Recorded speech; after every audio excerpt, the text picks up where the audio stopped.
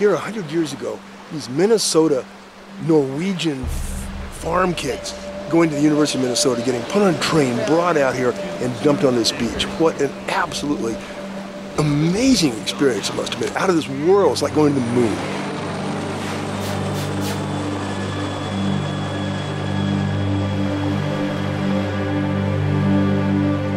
That underhang over there is where we find sometimes the carnivorous chitons. Botanical Beach is away from the world. I mean, it really is, you feel like you're in another world when you're here, which is very neat.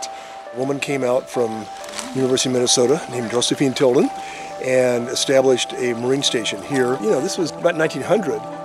It's probably the most diverse, species-rich shoreline I've ever been on, and I've traveled to a lot of shorelines around the world, and nothing comes close in terms of the number of different kinds of plants and animals, the richness of the environment. So as an ecologist, as a marine biologist, it's pretty incomparable. And then just to be able to bring students here and totally jazz them up about it is a kick, it's a privilege.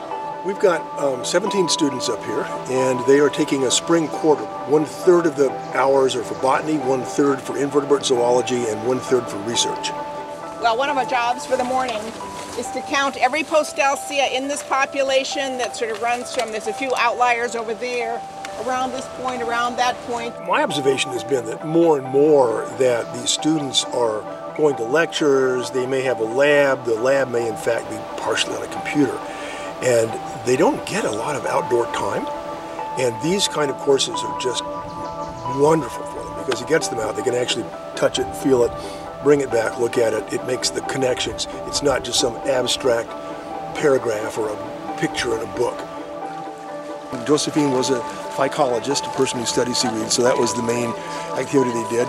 But they would come out and they would collect, they'd come back and they would press and they would study their life histories and identify the seaweeds.